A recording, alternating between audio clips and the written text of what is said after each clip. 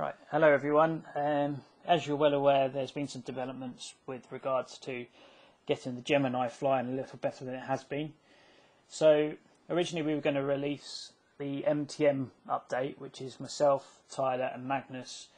We've been doing some heavy development on the PIDs, trying to reduce the yaw outs. Now, with some of that testing, we've actually ended up going across to Cleanflight. So for this to happen, we contacted someone called Sami, who we must thank, who wrote the initial code to get it going, and basically, let's say, done a loose port for the processor on the Calibre. So everything here is unofficial. We can't obviously vouch for its stability, but we've been flying it all along, and we are more than happy with its results. So without further ado, I'd just like to say thank you to both Tyler and Magnus, and also Sami, for all the work they've put in. We've all had our disagreements, particularly between me, Magnus and Tyler when we've been testing, but I think we're there or thereabouts now. So yeah, as I say, do this at your own risk. Firstly, make sure you remove your props if you do this, because we don't want any cut fingers. So without further ado, let's get to it. Within this video description you will see a number of notes. These are actually written by Magnus and the video is recorded by Matt. So there are a number of links in there, one to Dropbox, which is Magnus's Dropbox, and he will contain the Cleanflight files which you must use. But first, the first thing we need to do is actually set up the Calibre to accept the Cleanflight file. So what you want to do is open up your Tau Labs. So what I'm going to do is I will open up Tau Labs. As you can see, it will start. Ooh.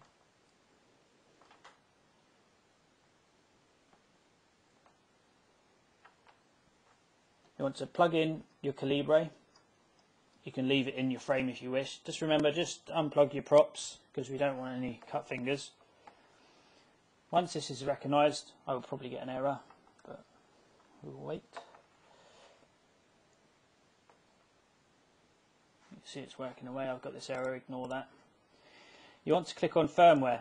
Now what we're going to do here is click halt. So what we're going to do is click halt. Okay, so effectively we've stopped the Calibre now, and it's going to say detecting bootloader. Okay, we're now in line with the Calibre connected, and we're ready to do the Cleanflight part. As I said, you need to navigate from the description to this folder here, which is Magnus's Dropbox. Download all of these files. The first file is actually the Cleanflight configurator. This is version 1.9, but a developer version. The next file is the bin file, and this is what we're going to flash the Cleanflight file onto the Calibre with. And then the last thing is a CLI dump. Now this is the latest and greatest PIDs, etc. that we're using to get the Gemini going. So without further ado, I'll show you how to do it. So as I said, I've already downloaded this just to speed up. So what I'm going to do is click on Open File. I'm going to navigate to where my Cleanflight file is kept, which is this file here, Cleanflight F4 Calibre filters. So what we do is we double click on it. You'll see an error passing that. Ignore that, just click flash. So what you do, it's going to erase the firmware, so it's erasing Tau Labs because we don't want that, and it's going to upload the new firmware. So we'll just wait for that to be done.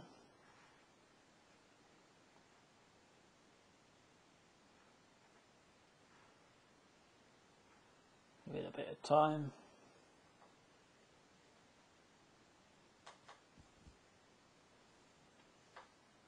Okay, you see it's firmware upload success. Now it's important you do not do anything at this point.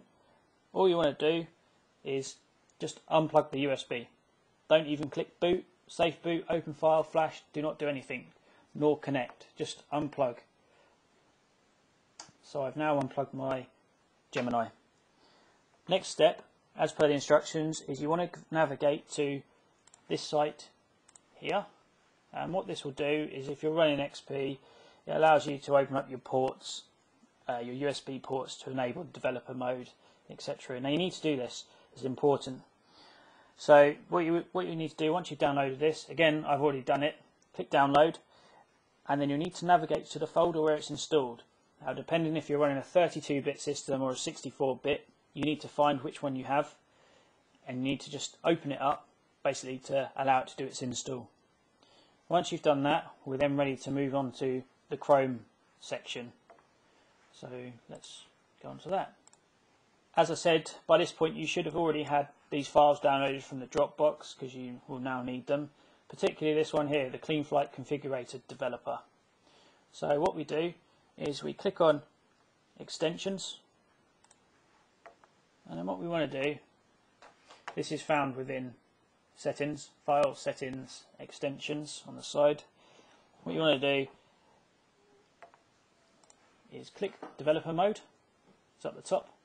We want to do Load Unpacked Extension. So now what you need to do is basically navigate to where you've held your Cleanflight file or your developer file. So just go into mine. Where is it? And all you do is click on Cleanflight Developer Configurated Developer. Okay, then click OK.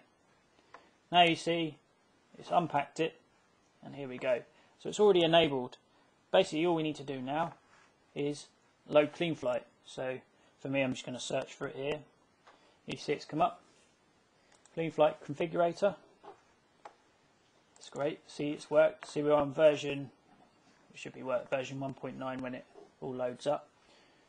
But what we need to do now is effectively connect your Calibre. But the first thing you need to do is actually make sure it's on a level surface. Now remember, you cannot do any 6-point calibration, anything like that when you're using Cleanflight, because as we said, this is not an official release. So what we need to do is plug in your Gemini. You may hear my one start up. Because I'm on a laptop, I have to put a battery in because I cannot get enough voltage out to power the Calibre in this. So I'm now going to plug in Calibre. I'm going to load it up on Windows 7. And hopefully, all being well, it will pop up. Okay, you now see that it's been recognised. I had a little bit of a technical issue there. I have to make sure my battery's plugged in. And all I'm going to do is click Connect.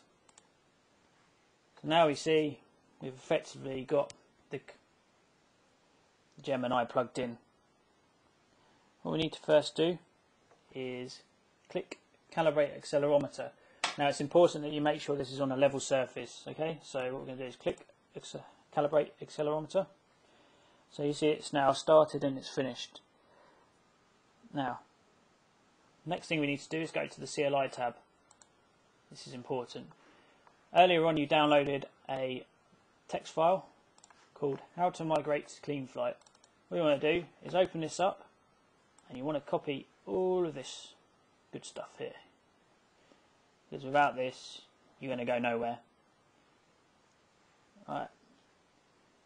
So you see it's already got save at the bottom. This is important for Cleanflight because we need it to save. So what we do is we copy this, click in here, so where it says right command here, paste, I've just done Control V, enter, and now you see that everything's been loaded up.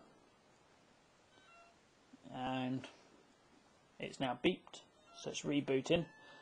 Now sometimes you may actually have to disconnect and reconnect. The reason for this is that, particularly on my one, for some reason the reboot function doesn't seem to work. So you see down here it's rebooting, it will just keep saying that. So all I do is just click disconnect, I'll unplug the USB, and then I'll plug back in, and all being well, it pops up. You see it's just popped up. Click connect, and you now see we have a hex. Okay, so all we need to do now is just double check that the settings have been carried across. So for example on the receiver, what we need to do at this point is actually turn on your transmitter.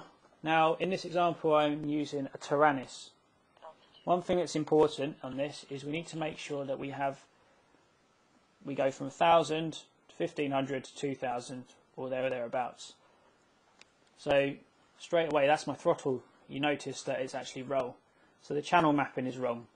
Now this is going to be different for most people, but I'm on a Taranis, so what I need to do is actually change the channel map over here. So I'm going to change it to TAER, which is throttle, aileron, elevator, rudder. Now hopefully this all works. What I need to do is click save, it'll pause, and then it should start up again. So my throttle, that's my throttle, throttling up, down, that's my pitch, up, oh sorry, pitch forwards, pitch down, roll right, roll left, your right, your left. Now you hear that my motor's actually started up. Basically that's the default for Cleanflight is your bottom right, so throttle down. So next up what we need to do is actually just check the receiver settings. So my minimum throttle is 991. What we need to do is go to the configuration tab and actually write this in. You see here, minimum throttle 991. Okay, so what we're going to do is type that in and click save and reboot.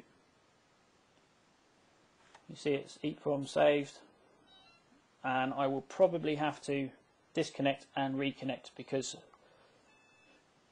this seems a bit funny with the Mac. So I just let it sit for a little while and then I'll disconnect. Basically I've just disconnected and reconnected, that's the reason for the pause, just didn't want to make everyone sit there and watch it. So now that we've altered the minimum value, the motors won't spin up, which is what we want when we arm. We don't want them to spin up, or some of you might like it, but for safety we've now altered that and it's correct. Okay, so what we need to do now is just check that we've got RX PPM, because I'm using a Taranis, so I want to do that, and I'm using a D4RII. The failsafe is checked. Now that's important. Make sure you set your failsafe on your Taranis or whatever transmitter you're using with your receiver, but also make sure you enable it here. You also want to double check that you've got this Spectrum 1024. I'm not sure why we need this, but let's just leave it like that because it works.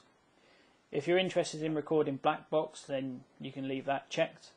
What it will allow you to do is just log your flights and then do the overlay. Okay. So basically everything we've done there means that you're all set to go with Cleanflight. You've got your PID tuning. These are the optimal settings right now. We're using multi-V rewrite. You can up your pitch, roll rates, etc. if you wish. You can change your TPA to here. You can also increase your RC rate, so how snappy you want it in terms of actually flipping and rolling. And we're running the Expo in Cleanflight itself. We're not running it on the transmitters. That's just something that we've been doing from day one. We used to run on Tau Labs within the transmitter, but we prefer to use Cleanflights for that. So yeah, that's everything. You can obviously assign your switches. So you could have an arm switch, you could have a horizon angle. At the moment, this development here is only for rate mode. Okay, so you cannot, if you want to try horizon, you can try it at your own risk. Again, angle is the same, try it at your own risk. We have only been doing this with rate mode. There's a reason for that, is that we wanted to get this pushed out soon. There will be a release of the Tau Labs files, I am sure, very shortly, but I believe Trappy has been waiting for Tau Labs to do an official release. So we've gone ahead ourselves without Trappy to release Cleanflight, as we think it's the better option right now. So yeah, I hope that's helped everyone. And once again, I just want to say thank you to Tyler, Magnus, and also Sami for doing the hard work behind, porting the F4 processor effectively. He's pretty quiet and elusive, but when he does, he's got some good stuff. So yeah, Magnus is the brains behind the PIDs. Tyler does some pretty aggressive flying, which you've all seen from the videos, whereas I just spend a lot of time crashing and ruining batteries, basically. So yeah, once again, thank you very much and enjoy. That's it.